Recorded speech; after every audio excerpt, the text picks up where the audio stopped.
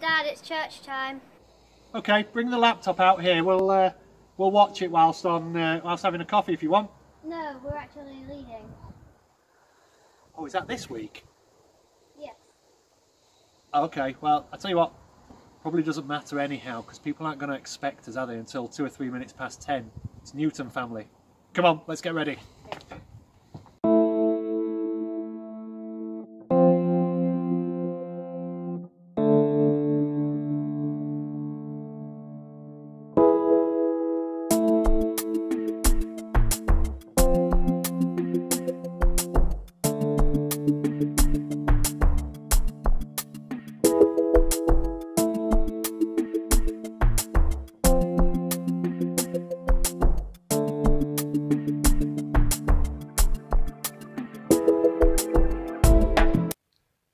Hello and welcome to Beverley Baptist Church this Sunday morning.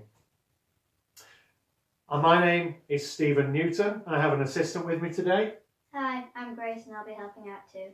Okay, so this morning we're going to be meeting with Jesus, and we really hope that you experience God's presence with us. We're going to be doing that in many different ways. We're going to be hearing from some people. We're going to meet with Ian and Julia, who are going to lead us through the worship, sung worship that is. And Phil's going to come along later. Well, he's not going to come along. He's actually going to be presenting from his home, socially distanced, and he's going to open up the word to us. The children have their own activities. They've been sent out, but we hope that you meet with Jesus through that time. I think we don't know what kind of week people have had, really, do we? You know, we know what week we've had. Yeah, it was a really good one. Well, it wasn't as good as it can be. Yeah, fair enough under the circumstances. Yeah. Yeah. But some people could have had a good week, you know. Or a really bad week. Or they could have had a bad week. That's true. We just don't know.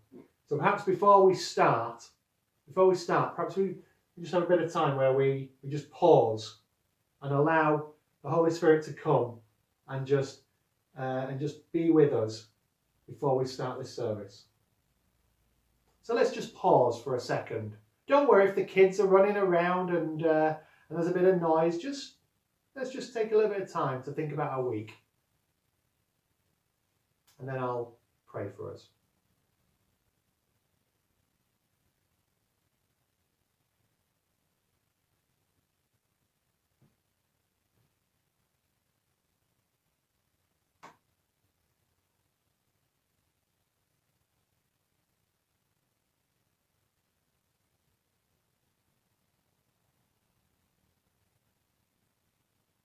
Lord Jesus, we just pray for our community.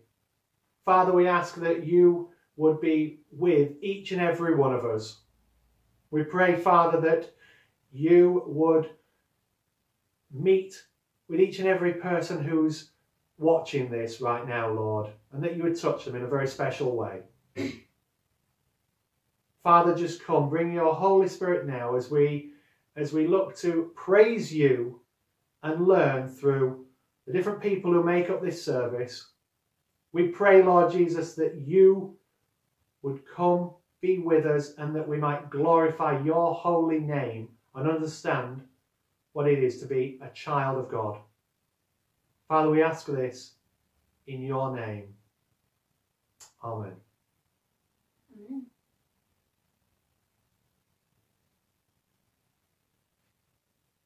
Shall we go over to Ian and Julia? Okay, we're going to go over to Ian and Julia, who are going to lead us in our first block of worship songs. Good morning. Let's just collect our thoughts now and just gather together and worship the Lord together. Let's sing One and Only.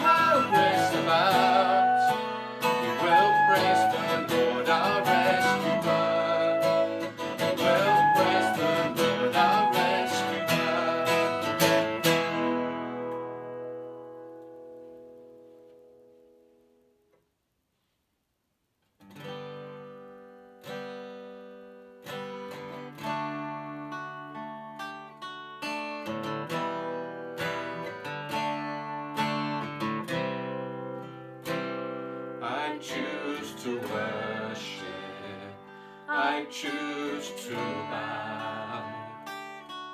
Though there's pain in the offering, I lay it down. Here in the conflict, when doubt surrounds, though my soul is unraveling, I choose you now. I will praise you through the fire, through the storm and through the flood. There is nothing that could ever steal my song. In the valley, you are worthy, you are good when life is not. You will always and forever be my song. I build my altar right here and now. In the midst of the darkest night, it won't burn out. For you are perfect, no matter what. Joy of the suffering, I sing it loud. I will praise you through the fire, through the storm and through the flood. There is nothing that could ever steal my song. In the valley, you are worthy, you are good when life is not. You will always and forever be my song. When the enemy says I'm not, I lift my praises. When my world comes crashing down, I lift my praises high. Till the darkness turns to dawn, I lift my praises. I choose to worship, I choose you now. When the enemy says I'm not, I lift my praises. When my world comes crashing down, I lift my praises high. Till the darkness turns to dawn, I lift my praises. I choose to worship, I choose you now. I choose to worship, I choose you now. I will praise you through the fire, through the storm and through the flood. There is nothing that could ever steal my song. In the valley, you are worthy, you are good when life is not. You will always and forever be my song. When the enemy says I'm not, I lift my praises. When my world comes crashing down, I lift my praises high. Till the darkness turns to dawn, I lift my praises. I choose to worship, I choose you now. I choose to worship, I choose you now. I choose you now.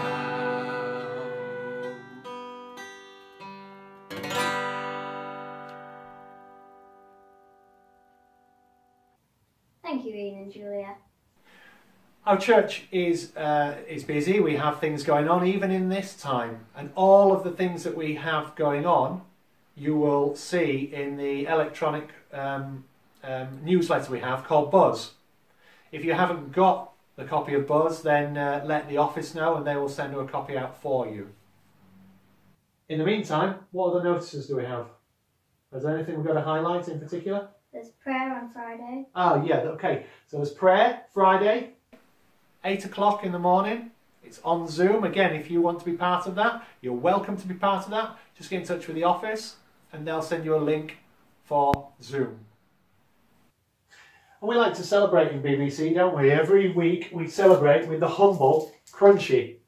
And what we like to do is we like to celebrate people's birthdays and people's anniversaries by giving them a crunchy as a way of celebrating. And what are you doing? I'm eating it on their behalf. Grace, that might be socially distancing the crunchy from them, but we've got crunchy fairies who go round. Okay. So, hide the evidence. So, if it's your birthday, it's been your anniversary this week, happy birthday, happy anniversary. We can send you a half-eaten crunchy if you want, or we'll try and find you a full one. But Grace, for that, I think you need to tell us something we need to be thankful. Tell people something we need to be thankful for. Well, schools might be reopening for some years. I'm happy about that. We've been enjoying baking and lots of crafty, creative things during this time. That's true. Yeah. Anything else? Anything that you've done today? I helped Pete and Kaz move house. It's correct. Okay, so yes, we've got a little bit of video about that, haven't we? So here's an answer to prayer for you. Pete is part of our men's group, and Pete and Kaz were looking to move house just as COVID-19 meant that we went into a lockdown situation, and their house move was put on hold. But as of today, and just so that you know, today is actually Friday, so Friday, Pete and Kaz successfully moved, and though they did have some hassles, didn't they? Their removal company wouldn't take all the stuff from the house, so some folks mucked in with some masks on and some gloves, and we all got them moved, didn't we? Let's see some video from Pete just on that. Yeah, just something to be thankful for. Despite having a big letdown by the removal guys, we managed to get all the help we need to finish the job off. Thanks to some great Christian guys and, prayers. Definitely people have been praying for me. So just thank you all. Thanks. Here's to celebrating Pete and Kaz.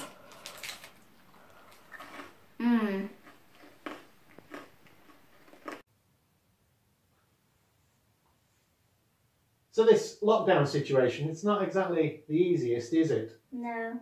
I mean, there are much like probably the early church were all in a lockdown situation in the upper room, having meals brought to them, and probably scared of the outside world and things. And it's all right for us, we're in a family of 4, and there's plenty. Mind you, sometimes lockdown, we might want some social distancing from some of the people in the family, eh?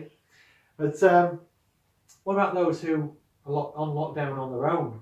Oh, you're talking about Ina and Carolyn? Well, amongst others, yeah, we've got a bit of video, haven't we, from those 2 people. Let's see what lockdown's like for both of them. Lockdown. There's lots actually I really am appreciating about lockdown. I've been furloughed, which means I've been able to stop and to really step off the treadmill of running to keep up with myself. And I'm really appreciating being able to do some of the things that I don't normally get time to do.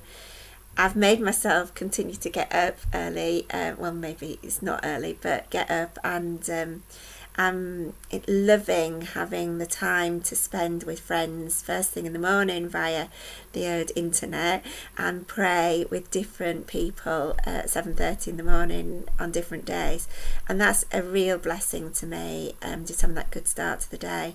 And then after that, I like to get a cup of coffee when it's really quiet and listen to Lectio 365, which is the 24/7 prayer app, which I just adore. And I would highly recommend to anyone if you want something to help you in your own time with God. And my garden is such a blessing. It's a joy just being able to go out in the garden and do things out there. And then a friend of mine's mum gifted me a bike part way through the lockdown, and I'm loving re-engaging with cycling. I used to cycle everywhere as a youngster, and I've big plans, and I'm getting further and further, but I've not done as much as I want to do yet. So I'm really enjoying that. And then the best joy of it all has been getting to know my neighbours. Oh, it's just a joy. I'm really enjoying getting to know some of my neighbours. And that is a brilliant gift. for this time, and a real answer to prayer too. And I pray that God will continue to build those relationships. And then, there are horrible days, and there are down days, and there's blur days, and they can be really difficult. But the thing I think I probably miss the most is hugs from my brother, and not seeing my brother. He would have come up a couple of times now, and I've really missed that. And then when I can't do something for mum and dad, can't help them, can't hug them, those days I find difficult when they need a bit more support, and I'm just not able to give it because of the situation. But I've so much to be thankful for. My name is Ina. I live alone. When I had a letter from the government and NHS advising me that I was high risk to the virus, I had to isolate for 12 weeks. I felt very anxious as to how I would cope. I have spent a good part of my life visiting elderly, lonely, sick people, trying to encourage and support where I was able, but not fully understanding how difficult it can be to be on your own, no visitors, no family, and no friends. It is very hard. I have been described by some friends as a social butterfly. No going out, no close proximity with family and friends is hard. I kept myself busy by talking to friends on the telephone, texting, baking, little gardening, jigsaws, but increasing at the same time my knowledge of modern technology, and also learning to live one day at a time. I have been greatly encouraged by so many acts of kindness. Family live in Cheshire, so I'm unable to see them, but my church family have been wonderful, popping by to give a wave, having a long distance chat, taking me for a walk, and doing shopping, etc., etc., and making sure that I have everything that I need. My favourite verse is, to be still and know that I am God, to be anxious for nothing, and He will supply all my needs. It would be good to pray for those people, wouldn't it? It would, yeah. And in fact, we've got, as Ina said there, she's got people rallying around doing a shopping. It's a little bit different. She's quite independent, and you've got other folks who are helping different people out, including Carolyn there, who's helping, getting to know her neighbours, whatever. We've got many people helping each other out. But I'll tell you what we'll do. We'll pray for folks, yeah? But before we do, what I think would be good is, like we've done in previous weeks, if you've got your phone and you're part of a WhatsApp group, or you've got people on your Facebook, or you've got your phone and you can text message from that, then perhaps it'd be a good idea if you just want to send a message to encourage folks, particularly if you know people who are struggling, or particularly if you know people who are on their own, just to think about them. And while you're doing that, I'll pray for folks, shall I? Yeah. Lord, we just ask that you would come now and be with your people.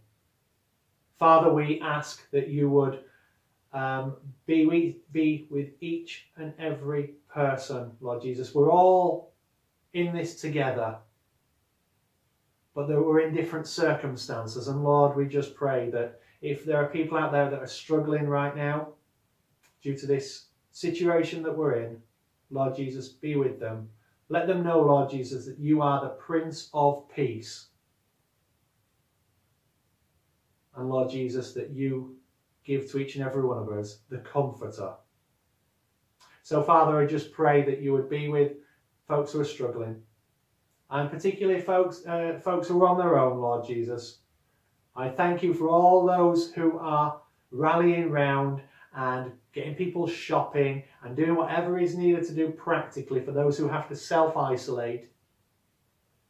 And I pray, Lord Jesus, that you would be with those folks who are on their own and maybe just a little bit bored, anxious, frustrated, whatever their feelings are, Lord. We ask this in your name. Amen.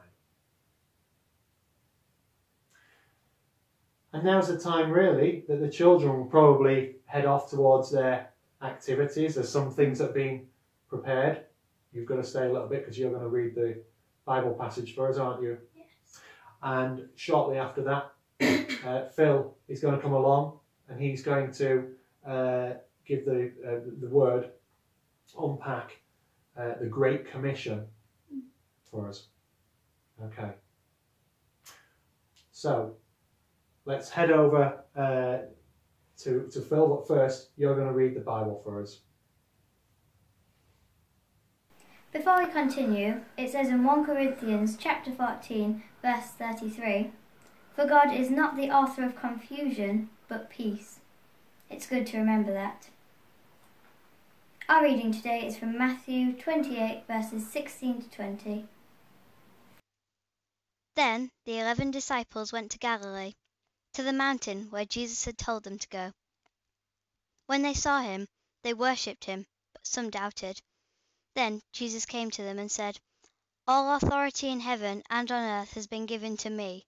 Therefore, go and make disciples of all nations, baptizing them in the name of the Father, and of the Son, and of the Holy Spirit, and teaching them to obey everything I have commanded you. And surely I am with you always, to the very end of the age." Good morning, everybody. We've been looking over the past few weeks since Easter at the appearances of Jesus after his resurrection. We've seen how his coming back to life opens up life-transforming experiences for Mary and for us. We've seen how this was the fulfillment of the scriptures as he explained to the disciples on the Emmaus Road, giving them a framework for understanding what was going on, having their eyes opened to recognize him as he broke bread. We've seen how the presence of Jesus brings peace and hope and joy to the disciples gathered in the upper room.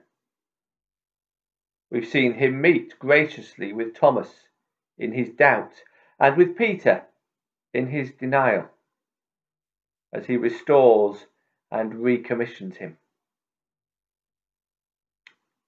But why? What is the purpose of all of this? Well, this week and next, we begin to look forward. Because even if they didn't realize it at the time, everything that Jesus was doing in those encounters was preparing his followers for the time when he wouldn't be with them anymore. When they wouldn't be able to ask him questions, to physically follow him, to observe how he interacted with people, what he did. When they would need to rely on their own experience, their own understanding of the scriptures, their own knowledge of his grace and love, with, of course, the indwelling power of the Holy Spirit, who was to come. That's the week after next. But for what purpose? What did Jesus expect them to do with this experience? What was to be their future? Well, that's the focus of our passage today. It's become known as the Great Commission. Jesus commissions these disciples for a future, for a purpose. And the first thing we notice about what he says to them, which we could easily miss, because perhaps we take it for granted that this is the case, is that this group was intended to grow numerically. What they had seen, what Jesus had taught them, was not just for the 11, not even just for the wider group of followers, 120 or so who were gathered at Pentecost. It was all done with the intention that this would be a group that would grow. To say we can take that for granted, it's obvious on one level. If it wasn't the case, we wouldn't be here worshipping Jesus 2,000 years later. The followers of Jesus would have gradually died. The movement would have fizzled out like so many, and it would have become a footnote in the pages of history, if it was even remembered at all.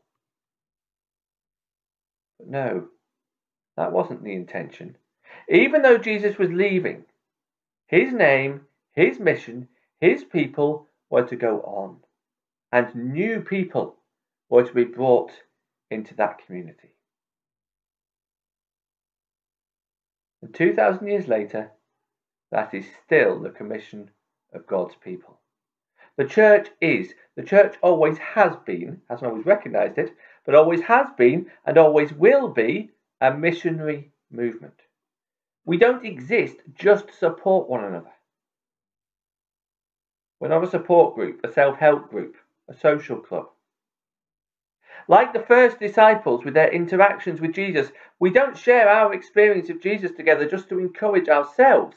We don't study the Bible together just so that we know a little bit more in our heads. We don't support and pray with one another just so that we can feel a bit more loved. We do all this in order to be better equipped to draw others to become disciples of Jesus. The church is always to be outward looking. Go into all the world and make disciples, says Jesus. Much has been made of this recently. Sometimes I think too much, actually. People have argued it means that we can't rely on people coming to us, that all missionary work, all engagement with those who are not yet believers must happen out there, that there's no place for what the theologians would call attractional church. And there's some useful emphasis there, because some sections of the church have become entirely reliant on attractional church, and cultural changes mean that does not work in the way it once did. But we can't go too far. The early followers of Jesus were hugely attractional because they were hugely attractive. People saw them, they saw how they lived, they saw the people that they were, the community that they were, and they wanted to find out more. And so it doesn't have to be about saying we go out to where people are at rather than inviting them into where we are. We should do both. But it's about the community of people that they are encountering, whether that's on our territory or theirs, for lack of a better way of putting it, being a community that is on a journey of making disciples, that is moving, that is going where it needs to go in order to share Jesus with people. That is inviting people in, yes, but inviting people to join them on a journey of making new disciples. Not just to come into a static place and a static way of doing things. That's the sort of church I want us to be, and if I'm honest, we're not always. Our strong sense of community, of family, means that we over-prioritise our caring for one another and lose sight of our commission to make new disciples. And it's not just me that thinks so.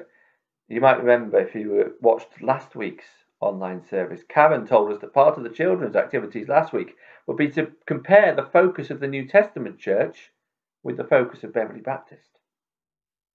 And some of our young people identified among our weaknesses telling others about Jesus, helping people outside the church. The leadership team have been talking about how we can make this real in this time of lockdown. Most of what we do has, of course, moved online. Indeed, much of wider society has moved online. The ways that we connect with people, the ways we do our shopping.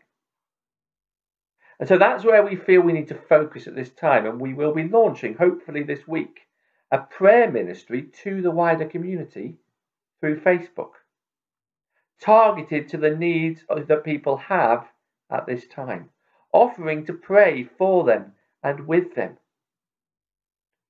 A means, hopefully, of introducing them to an experience of Jesus, which can be the beginning of a walk of discipleship with him.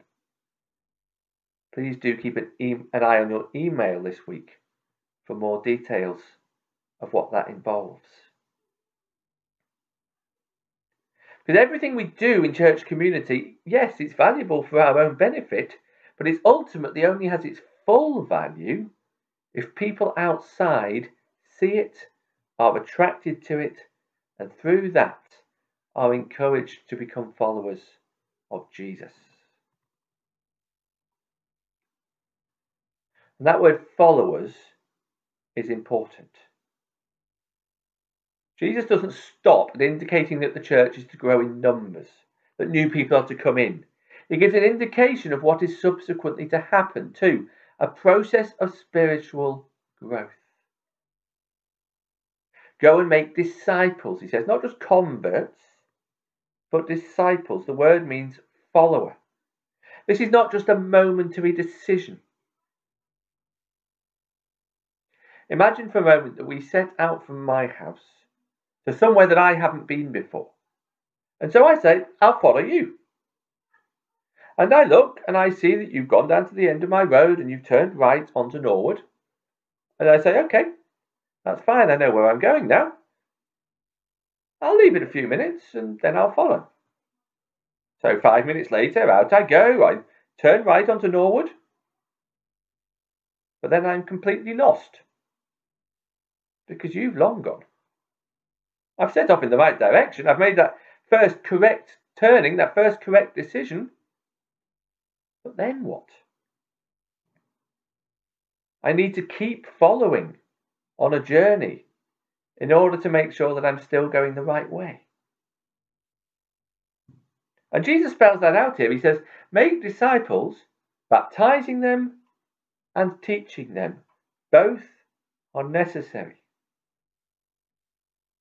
Baptism, that symbol of that initial decision to turn to Jesus for forgiveness and to commit to following him.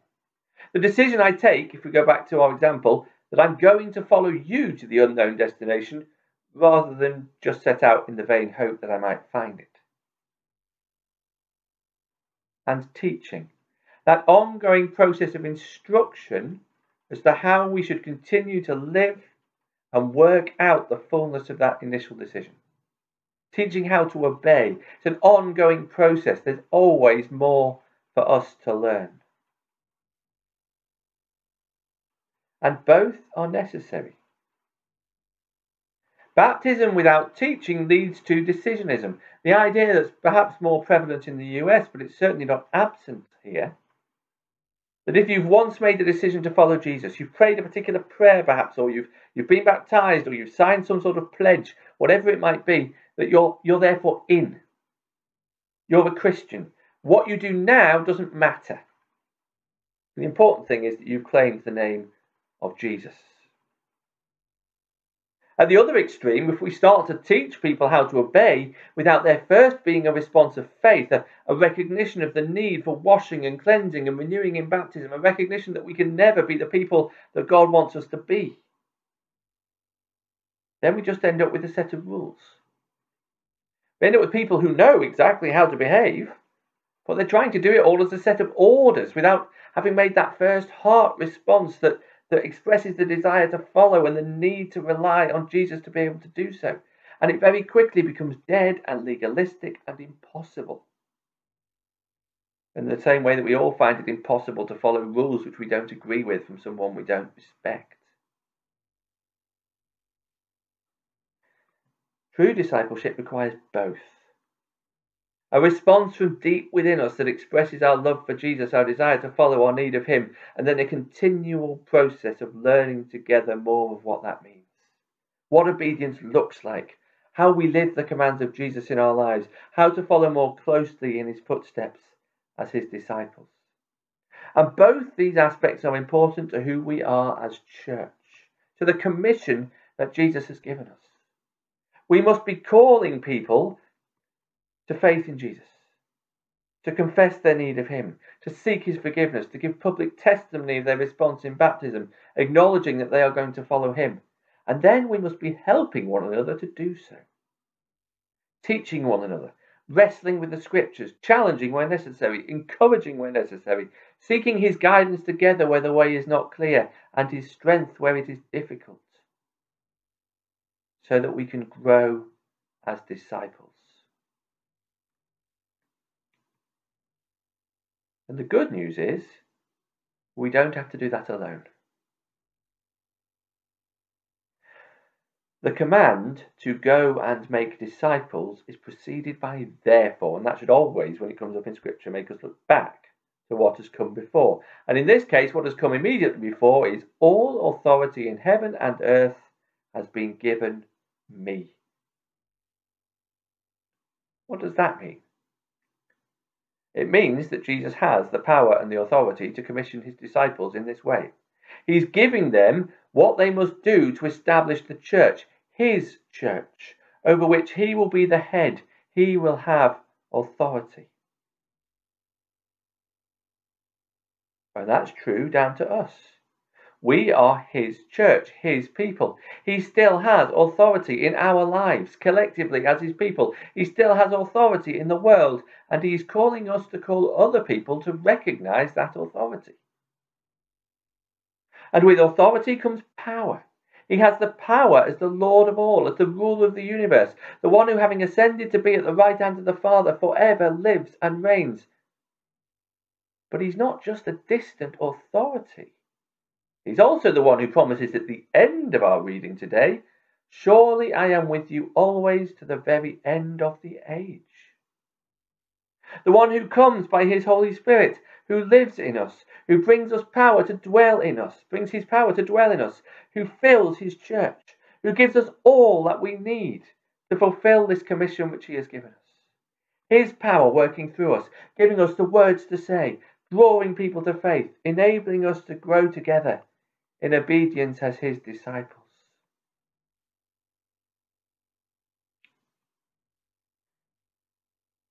So this is Jesus' last commission. One which is recorded here for us as it's passed down through generations of the church. Because it's our commission too. This is what we are made to be as the people of Jesus. And so I'm going to leave you this morning with two challenges. Firstly, the challenge, are you a disciple of Jesus? And remember, that's not just about having once made a decision, prayed a prayer, or even having been baptized. Nor is it about trying to follow an outward set of rules or a code of behavior that makes it all about obedience. It's about a heartfelt commitment to a journey following Jesus. Have you begun that journey? If you haven't, there's always space for more disciples. And he calls you this morning to follow him, to recognize his authority, to receive his promise that he will be with you always. And if you'd like to know more about what that means, about the journey you'd be undertaking, about how you can begin to follow him, please do get in touch. My second challenge is to those of us who are his disciples, who are seeking, however imperfectly, to follow in the footsteps of our Lord and Saviour, to learn from him, to obey him. My challenge to you is, how committed are you to helping others on that journey of discipleship? How important is it to you to enable others to take that initial step, to step out in faith on the journey? How willing are you to help them along that way, to teach others in the faith, to learn with them, so that we might all follow him more closely? Because that's what we are all called to do, collectively as the church. To be a missional movement, a disciple-making movement, a people on a journey. Journey which is never about us, but always about inviting others to come and share that journey with us.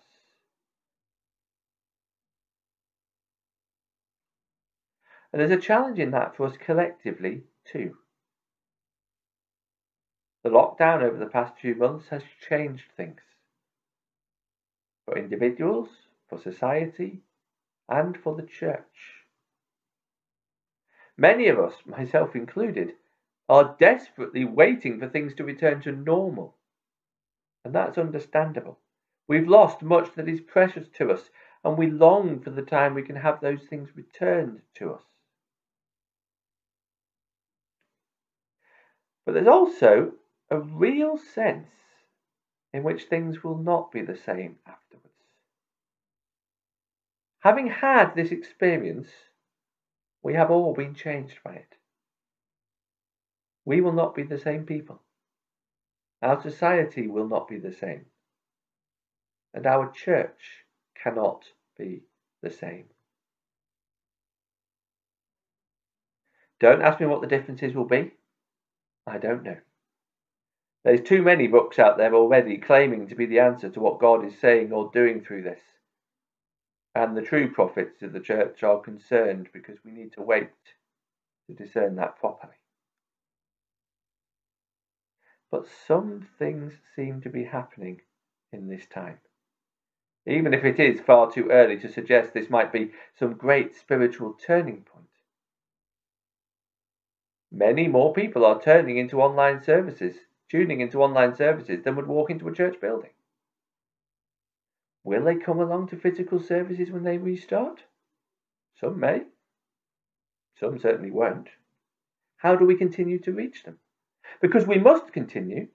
If God is working through this to bring people to a point of realizing their need of Him, their need to follow Him as disciples, then we must be there as the church to enable them to make that decision and to disciple them on that journey.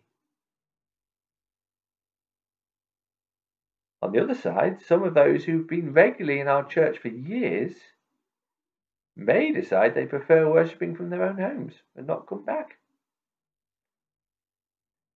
Some may miss, at the very least, being able to worship at other times which are more convenient to them. Some of you will have seen the meme going round on social media. The family sitting in church listening to the sermon and the thought bubble above the dad's head. It's nice to be back in church, but I am missing the pause and mute functions. Some, many, may return but not find that easy. Friendships have been strained and new friendships have been made. A group of people who lived and worshipped together and had broadly the same aims and objectives before may find themselves having been pulled in different directions in this crisis. Some may find this is their time to seek a new church community. Many who come back to their old church communities won't want to come back to something that's just as it was before. This time has challenged and changed them, and they will want the church to be going in new directions. All of that applies to all church communities, not just BBC, but it will apply to BBC. It will be a challenge for us, as much may change. Everything perhaps will need to be re-evaluated, priorities and purposes considered. Ministries may have to be done in a different way or cease entirely. New ministries which have begun in this time will continue. It's still far too early to say what will change or what will remain the same. What it looks like to make disciples, to call people to commit to Jesus, to teach them, has already been changing over recent years with generational change. COVID-19 may have accelerated that, or it may have sent it off in a completely different tack entirely. I don't know what form our mission and our ministry, our worship and our service, our being the community of faith will take in 6, 12, 18 months' time. I suspect, as I say, there will be much that we recognise and much that is different. But I do know that as a church we must remain, or dare I say become, faithful to the commission of Jesus. To be a movement that in whatever way is appropriate to the season we are in, seeks to make disciples of Jesus, followers of Jesus, baptizing them and teaching them, all done in His authority, His power, and with His ongoing presence to the end of the age. Amen. Thank you for that message, Phil. There's quite a challenge there, isn't there, to get out there and make Jesus known. Now, as we're coming to the end of our service right now, we're going to worship one last time with a song that's really in fitting with that particular message from Phil. But as we finish our service, no matter whether you're in a big family or you're on your own, whether this week has been fantastic or it's been dreadful, if today is just one of those days that you can't cope with, if today is one of those days when you know what's brilliant, if you're celebrating this week, I'm afraid we might not have crunches for you. Grace has eaten one, but I'm sure we'll find others. God bless you in all that you do. Reach out to us if there's anything we can help you with. And we hope to see you at 11:30 for our regular virtual coffee on Zoom. God bless you. Amen.